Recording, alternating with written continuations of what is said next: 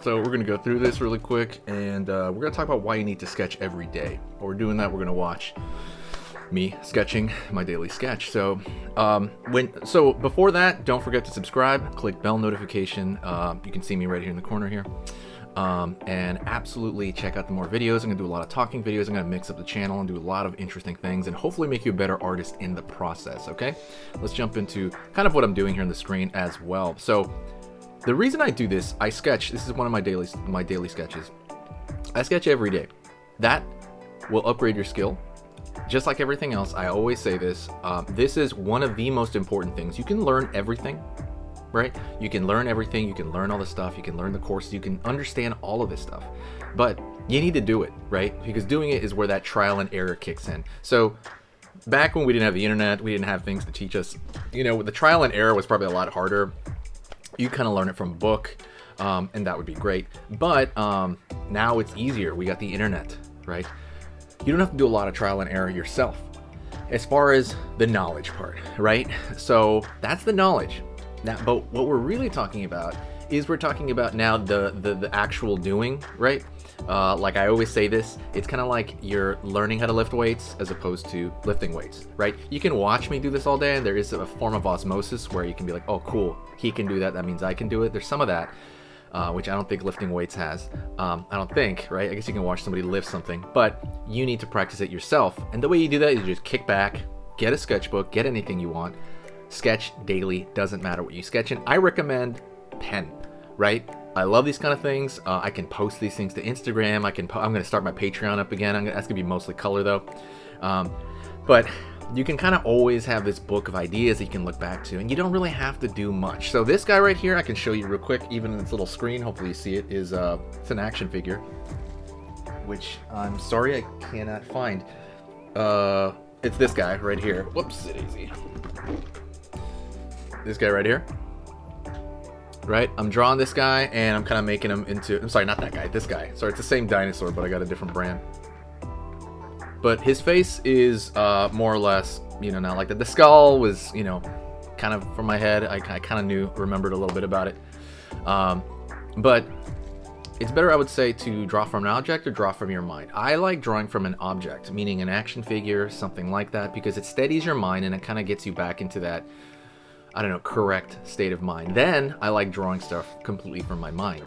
I spend roughly about a couple hours a day drawing. I recommend you, whatever you do right now, do a little bit more. So let's just say right now you're doing once a week, maybe once a month. Do it a little bit more. You don't have to do it every, I think you should do it every day, but at the very least do it a little bit more and you'll get better, okay? If you're drawing once a month, draw once a week. If you're drawing once a week, draw 3 times a week. If you're drawing 3 times a week, draw every single day. It's not hard to do that, and I would say for these, don't put yourself in front of any pressure. Draw what you like, right? If you like drawing animals, you like drawing people, draw that stuff, right? Look at photos on your phone and then draw from it totally for fun. And sorry, I got like egg in my teeth. I ate something right now. It's like, you know, midnight and I'm eating eggs. Sorry. Draw what you like, make it relaxing, and that's kind of what I would say to do. Like, just doodle what you want. That's a Godzilla action figure. Love that. As long as you draw what you want, it'll be a relaxing state of mind. Then, when you practice something like brand new, like perspective, like buildings, like things you really have to put full brain power into, that would be a different type of session. So I would mean like a sketch session where you're drawing stuff you like, that's easy. Let's say nothing's easy, okay? Draw circles. Draw circles, squares, draw like shapes, draw like a cube. Think of stuff in 3D space. You can definitely do that. But like I said, whatever doesn't cause you a strain, and that's fully what I recommend. But when that happens, you're going to start drawing quicker. That's one thing. You're going to start drawing things you already know how to draw, but quicker, and you're not even going to really notice it. You'll just be doing stuff, and you're like, oh, a couple months in, you're like, I'm drawing this like a lot quicker now. Wow. And the other thing that no one ever talks about, in my opinion, is when you, at some point, you are actually going to start teaching yourself. You're going to learn things quicker about drawing. So, for example, like I never drew a crocodile before. I mean, I have, but let's just say you never drew a crocodile before. But you draw a bunch of dinosaurs for fun, for practice, and you're pretty decent at that. you're gonna start drawing this other stuff also good, because you're just, oh, okay, all I have to do is modify this crocodile, right? That's pretty close. But even stuff like big cats, you're gonna start drawing stuff a lot quicker when you do that. Trust me. I don't know, it's hard to explain. I'm not sure quite how to explain that, but you're gonna be able to learn. If you learn how to draw one thing, you'll be able to learn to draw other things much quicker. It's gonna make the process a lot easier. The other thing is gonna give you confidence, right? Tons of confidence. You're just gonna be brimming in it. You'll be like, yeah, I can do this. And then that's gonna sometimes give you wings emotionally. Until one day you're like me, emotionally dead. Completely don't care. Like, I always tell people this and people laugh. When I get up and draw, and yeah, these drawing sessions, there is a difference emotionally. Generally, like when I do an illustration, I have to think, you know. But generally, kind of when I draw for many, many hours per day, there's no highs and lows for me anymore. I don't remember who said this. I don't know if I got this from a writer.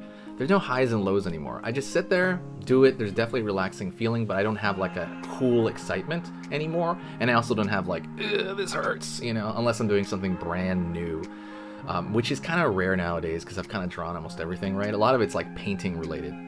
But hopefully that helps, okay? Kind of think about, so this is a helicoprion. It's a shark, an ancient, I think it's like an ancient shark. Might not be in the shark family. That's also from an action figure. Really good stuff. Like I said, it warms you up. It lets you kind of have the hand-eye coordination and improvement, and you kind of want that ability. You can also go out, and I kind of used to do videos on this, and I haven't done it in a long time. You can actually go out, let's say to a cafe, and draw people that are not looking right at you, right? Because they're going to be weirded out. But you can go over there and just doodle people, just for fun. Quick sketches. Another thing that I have an issue on sometimes is getting, this is sometimes why I like drawing from figurines, like to warm up, as opposed to from my mind. Sometimes when I draw from my mind, it's a little too messy, and it kind of, I'm especially if I'm very scatterbrained. Having something like this, right? Like an action figure to draw from, or like a person, like whoever, it steadies my mind, and maybe you have the same thing, it'll probably have the same effect, is it steadies your mind, and it kind of gets you more into this clean mode, because you have something to follow. You have this real life artifact that you can follow, and it gets you a tremendous amount of like control again. You're like, okay, cool, I'm not scatterbrained, you're focused, cool. Then I go on to different objects. I've been doing a lot of my sketch sessions on the iPad because I'm not very good at that. So I've kind of been doing it on there more just to get used to like the glass, you know, if anybody's using an iPad. I'm gonna bring that to this channel as well. And I'll show you the stuff I brought up there. So that's kind of the cool part about all this. I would say for me, this is like in general, it's a habit. And you build that habit by drawing every day. When it's a habit, it's just something you do, something you're used to. And like I said this in another quick video, this is my last point. When you start doing this kind of stuff, it might seem like labor. It might seem like a labor. Maybe all of drawing is hard for you. I understand that. But the more you do it every day, you start to, that weight on your mind to do it, to sketch, it starts to kind of lift. Almost like you're grinding something down, like an edge. And you're like, okay, I made myself do it. Maybe you have to make yourself do it for a week or 2 or 3. And if you do it, you push through that, you have to push through it much, much less. And then that weight starts to lift. And then one day you get to this point, like I'm at, where it's hard not to draw. I don't know if you ever felt that. It's just, it's not just like, you know, the way some people draw as a hobby and they're inspired to draw. You just do it. You're just like, okay, cool. It's hard not to draw. You're like, oh man, it's natural, right? If someone said don't do it, you'd be like, oh, really? Like, it's kind of hard not to, because you've been doing it so much. You're, you know, like I said, you have a relative joy, hopefully, over it. Something, right? I'm just saying, don't be like me, you know, have some joy, a little bit of joy, of course. I mean, I have a little bit of joy, but for the most part, my base level is like this now, right? Where at the beginning, when I was first starting, my base level was like, woo, up, down, like, whoa, I love that drawing, down, like, no, I'm terrible, oh my gosh, you know, it was just this, like, it was too out of control. And the more you do this kind of stuff every day, it starts to, that's better, right? It starts to kind of level out. And then one day, it's just, you know, like me, you just kind of go up a little bit, down a little bit. And there's a couple of peaks as you learn something new and you're like, wow, I'm so glad I drew that. Or maybe the more you do your own designs, because that's kind of after the fact. Right now, what I want to teach you guys to do is to get the basics down. I'm talking to you as a beginner. If you're intermediate, good, you should hear this as well. It's good basic fundamentals, but what I really want you to do is so you can create whatever you want.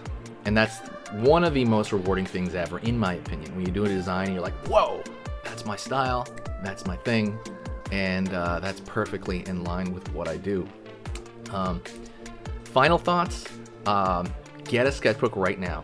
If you need the how-tos right now, get a sketchbook. I've said this in other videos. Get a sketchbook, any sketchbook. Pile of paper, doesn't matter. You can make it, you can quantify it by papers, or you can quantify it by time. If you really are dragging, do 10 minutes a day. Not joking. 10 minutes, set the alarm, set your iPhone, whatever you have, Android, set 10 minutes, cool. Set another 20 minutes, right? If you want to do more, go over, right? But don't go below that. Do that every day, right? Like I was saying earlier, you can either add time. This is like another way to do it. You can add maybe a certain amount of time to it. And then one day you're like me, where I'm drawing at night for like 4 or 5 hours, and you're like, well, this is crazy. I'll draw from like 10 p.m. to 2 a.m. because I'm a night owl. But hopefully that did a little bit. Let me talk a little bit about this guy as well. That is from also an action figure. It's this guy. I forgot what it's called. I think it's a pachycephalosaur. Like dinosaurs is my thing, so I have a trim. It's not a pachycephalosaur though, because he doesn't have the hard skull. They think it's either an infant one, or I think it's called Styracosaur. No. Do I have the name here? Yeah, it doesn't have the name. If somebody can, is it Dracosaur or something like that? Dragon? If somebody can name this dinosaur, I'll give you a couple points there in the description.